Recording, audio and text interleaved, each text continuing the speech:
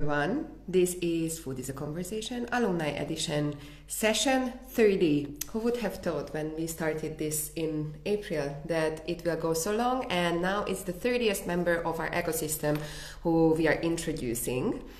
Now, what are these conversations about? The Future Food Institute has been running multiple educational programs in the past. And during these sessions, we are basically giving voice to everyone who graduated from any of these programs to see how they joined Future Food during these, and what was their story and what happened after they graduated. What kind of educational programs am I talking about? Ciao, Alessandro. Ciao. Ciao, ciao. Hello. I just quickly do the intro and then we can go on with you. So we have different educational programs. I myself I'm a graduate of the Food Innovation Master Program. The Institute also had summer schools in the past, and recently we started a collaboration with FAO in a form of food and climate shaper boot camps. Spoiler alert, we are actually starting a second edition of the digital boot camp at the end of the month. So I highly encourage everyone to visit our website and apply. And why is it good that we have Alessandro today on this session? Because he actually is a graduate of both the digital and the in-person bootcamp, what we had in Polica in September, the only in-person bootcamp we could actually keep this year. So I would like to ask everyone to post questions in the chat. I will make sure that we will find time to answer them. Otherwise, obviously, I prepared the set of questions as always. And well, without any further ado, I would like to hand over to Alessandro Fusco. Hello, ciao. Hello to everyone. And I'm very happy to be here in this Food is a Conversation talks. Very good. So where are you based, Alessandro? Well, I'm based in Milan, but now I'm in Bologna. I'm traveling across Italy also, but yeah. I think we will talk about this Yes. along the conversation. So I already told the audience that you participated on the boot camps this year. So what is the story? How did you come across the Food and Climate Shaper boot camps, and what was your journey to join our ecosystem?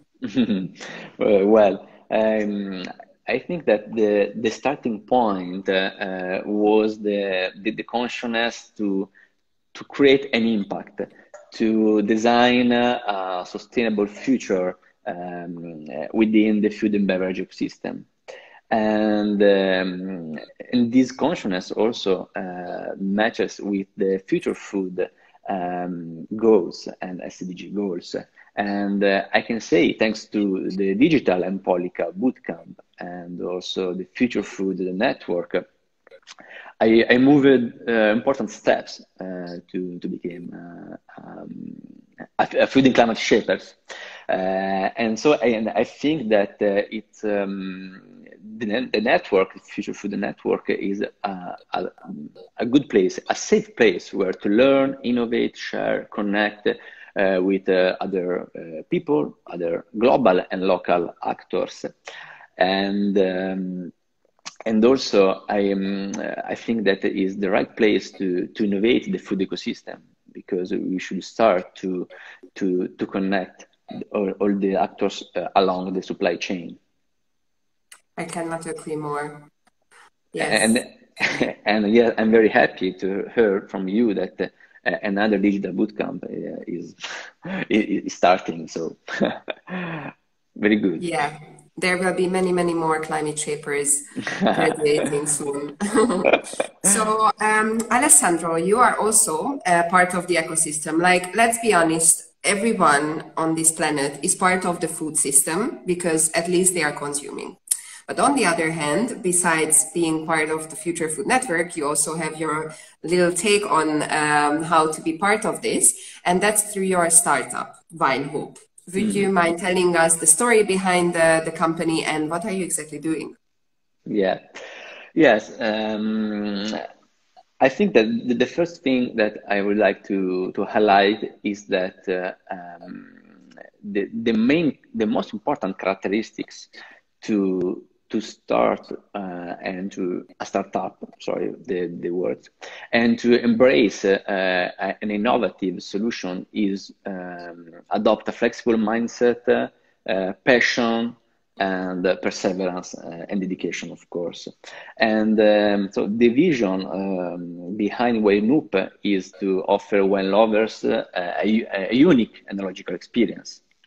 And we would like to highlight the work of winemakers. In fact, we discover every month we discover different small Italian wineries, and we talk about them, and we select also little Italian wineries that are oriented towards sustainable vineyards and native grapes, because we think that the territory and need to be preserved, and the winemakers as farmers, they have, and they should preserve the territory, and they do a great work. And so also each winemaker that we met tell us about the hard work behind each bottle of wine. And first of all, the first work is to preserve the soil and the nature, because without planet we don't have wine and food, of course. So first of all, we should highlight this kind of best practice, sustainable best practice. And what we do is to offer an experience. Why? Because we call it emotional testing moment, because we designed a flow where we ask from wine lovers to taste the wine of these winemakers, and to watch the video documentary that we have designed for them. So the emotional testing moment for us is to drink the wine, listen the story behind each bottle, the philosophy of the winemaker, and enjoy time. And because another pillars that we would like to highlight is to enjoy good quality time, enjoy people, enjoy the nature, and promote Italian agronomic heritage also. That sounds like a very fun job to do, travel around Italy, find new vineyards and so on. But because you talk to so many winemakers, would you mind telling me what is their biggest challenge at the moment? Yeah, they have a lot of challenge, of course, and we call it us, and also they highlight that they are the guardians of the territory, and to do this kind of job, to do this job, every day they should understand the climate, they should understand the nature, they should be a unique flow with nature.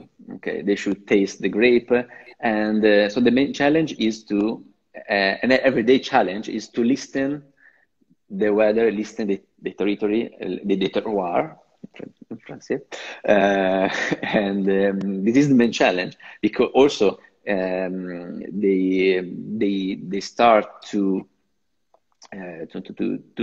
harvest 1 month before. Then typically they start to at the end of August, October, September. Sorry, at the end of September, October.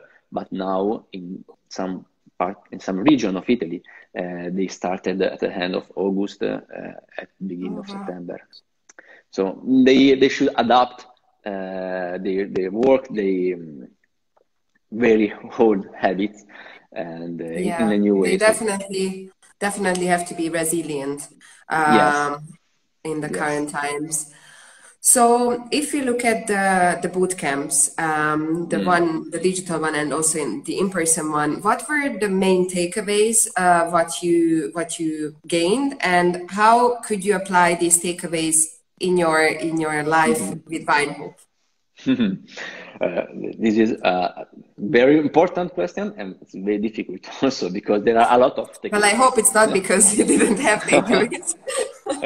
There are a lot of takeaways, but my favorite takeaway, and also I think that I can apply it not only during the wine up life, but also in also my life, and is the concept of dormant resources.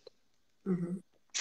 The dormant resources are the resources that are visible, but they we cannot see. If we can see these resources if we adopt spontaneity, we embrace risk, we understand the context, we see the world as a child. If we train ourselves to actively listen, we can start to see the resources that are here in our context, but they are let me say invisible. And food waste is a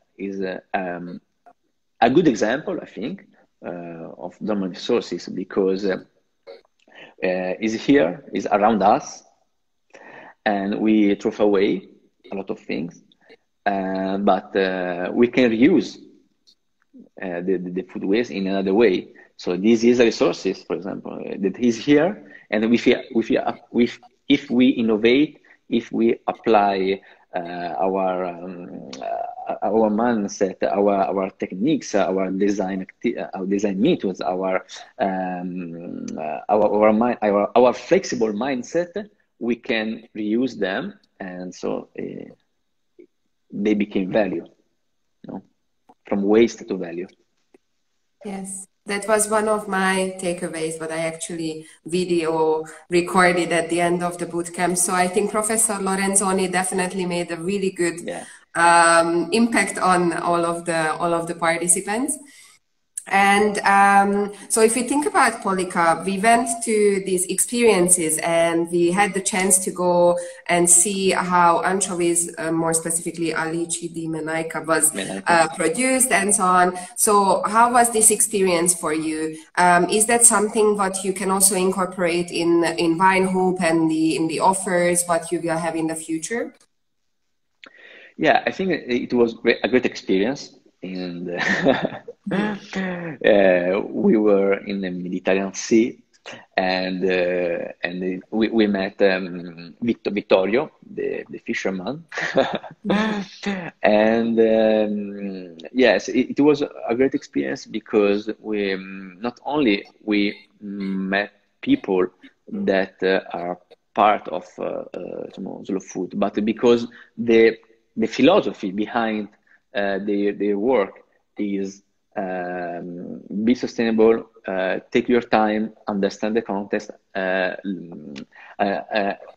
understand the sea, in this case, as the winemaker understand the grape and the vineyards also, and the soil.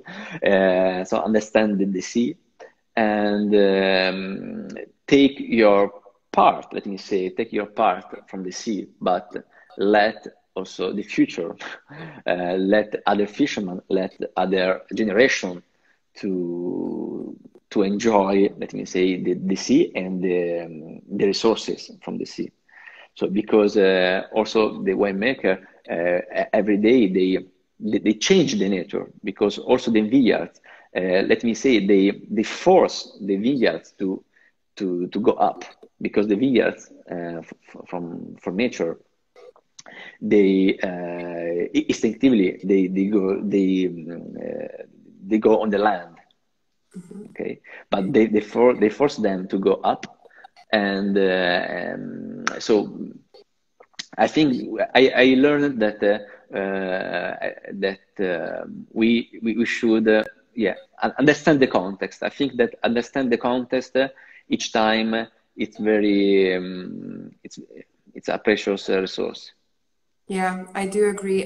We had this conversation previously about innovation in as such, and how you can be innovative if you find an already existing solution and take it to another context. Yet it doesn't mean that you will be able to replicate it one to one, because you will have a completely different environment.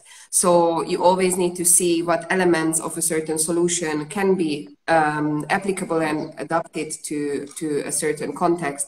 My favorite examples are soil-less farming practices. I think they are extremely beneficial in places where you do not have land to grow, fertile land. But where you have fertile land, I might agree with the fact that you can also just use the soil and regenerate it, and actually use that for the purpose of growing food. Yeah, definitely. Yeah. So during both boot camps, you actually had an experience of a hackathon. I know that you participated in previous hackathons before, but how, if someone would ask you, is interested to join a boot camp, how was that experience for you, especially the digital one where you were online with the participants, and then you had a very diverse group from all over the world? How was that for you? Yeah, and I think the value is the diversity and listen and met people all around the world. I think that we can see it as an opportunity. So let me say this big digital hackathon is an opportunity to meet people that have a different mindset from ours, because they are from another part of the world, probably different background, knowledge, and if we mix this knowledge, if we mix these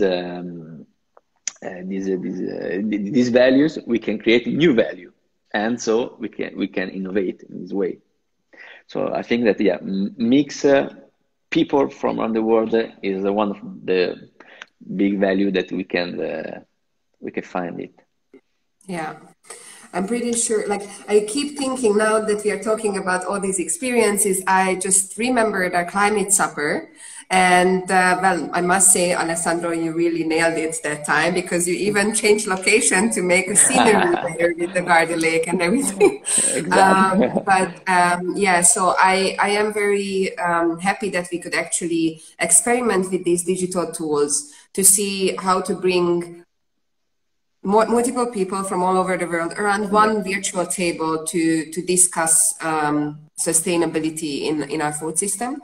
So yeah, that was for me also one of the great experiences. Yes, and yeah, oh yes, and I think another value is are the stories, because you can meet people that have so many stories, and I think the stories are one of the pillar of WineHoop also, because we all of us, we are fascinated by stories. We are attracted by stories. We like stories, and what we do also is to tell the stories as a ring is as conjunction. No, it's a new word. It's not a new word, but it's to create the direct connection between the I don't like the word consumer. I like the word human, people, wine lover, and winemaker, and yes, and we like as winehoopers and as co-founder of WineHoop, I like story, and we like tell stories because are important. We can communicate with data, of course, and we communicate also with stories. Yeah. So that brings us to actually the next question, where you okay. Yes. So exactly. So this is very important, how people, food, wine, and everything is connected, maybe through stories, maybe through other tools. So could you maybe talk a bit about how do you see the power of storytelling in your situation? Yeah. I think that I like the word storytelling because And what we do is not add something. We cannot add layer on winemaker. So we bring the winemaker and we use their word, his word, their word, and we offer the landscape.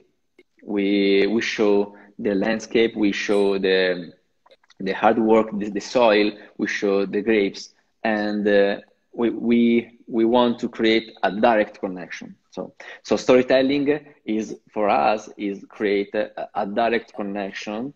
It is not adding something, but create a direct connection between actors, in our case, winemaker and wine lovers. And so to do this, we have created tasting cards. The tasting cards are the gate for the immersive journey. So the wine lover scanned the QR code and drinking the wine, of course, and they can immerse themselves into the video documentary and the podcast. And we think that this is the best way to enjoy wine. And yes, and I think that technology, this is very simple technology. I mean very simple, because we would like to arrive to talk with as much as possible people, and so we think that the digital divide also is it's a challenge. So QR code is very simple, and so for this reason we select this technology. But anyway, technology also innovation and empathy. I think that these are the ingredients also for the future of food, and for the future of wine, of course. And these ingredients should be mixed and combined. Yes. I think. I mean, right now, if we look around, we have so many tools to make our food future more sustainable, and change all those things what we have done over the past years, let it be intensification or yes, a lot of things what made us lost our biodiversity and a lot of things. So we always finish with one final question. So that question is standard for everyone. And here I would like to encourage you, you can think out of the box. Like, it can be an utopistic answer as well. But how do you see your preferred food future? How do you see the future? What is the future what you wanna still live? Okay. And this is also a very good question. The food future that I would like to see is a future where global and local work all together, where there is a direct and very strict connection between global and local. And also we saw this during the COVID lockdown, that the local is very important, but also if we think global as a positive resources to help the local. Okay, I think that here in that moment, in this future, we can create another value. Okay, and in the future that I would like to see, well, I would like to see, as I said before, so technology and innovation and empathy that help the actors that work on the food supply chain. This is also an important step that we see a lot of input, stimulus, and seeds, but we are not today, but in the future, for sure, yes. We're not focusing on these pillars. This is my point of view. This is my my 2 cents. That's what we wanted to hear. Yes, yes, yes. And so, Alessandro, if someone would like to see those tasting cards, what you just mentioned, and would like to join the Wine Hoopers, how can they do that? Is that currently only in Italy, or is that everywhere in the world? So how is the process? Tell the people, help them to get the wine and taste from all those guardians of their terroirs. Yeah, currently we deliver only in Italy, but they can also make a gift. So, for example, a Japanese girl made a subscription for her friend in Italy. So, yes. So, because we are a subscription box, so each month you will receive one box with two wines and 2 tasting cards, and of course 2 stories. Each one for different winery, and so it's very simple. Subscribe, wait, and enjoy the box and enjoy the stories and the wine. Very good, very good. So thank you, Alessandro. It was a very insightful session. I am very happy to showcase all the climate shapers now and show what you can expect from the next batch. And as I said, we are currently recruiting the next cohort, which we are starting on the 30th of October. So go on our website, Future Food Academy, and apply. Besides that, these conversations also happen twice a week. So you will see many, many more people talking about their experiences as future fooders. And you can also find the previous 29 sessions on our IGTV or the YouTube channel. So if you joined a bit later and you would like to listen to the conversation from the beginning, after we finish, I will make sure that it's saved on IGTV. And you can also connect to Alessandro through his Instagram account, WineHoop. And the next conversation is on Thursday. That will be 8:30 a.m. Central European time. So we always do one evening session and one morning session to cover the different regions and time zones. And my colleague Jeff will have the next conversation with someone who also graduated from both the digital and in-person bootcamp. So this is now Food and Climate Shaper overload for the next few weeks, but I can guarantee you we have a few more alumni from the other programs as well. So Alessandro, thank you again for your time. It was a pleasure. I hope to see you soon, either in Germany or in Italy, and we finally don't just miss each other in the towns. Right. Thank you very much. Thank you, Julia, and have a nice evening. See you. Thank you very much. Bye bye. Ciao.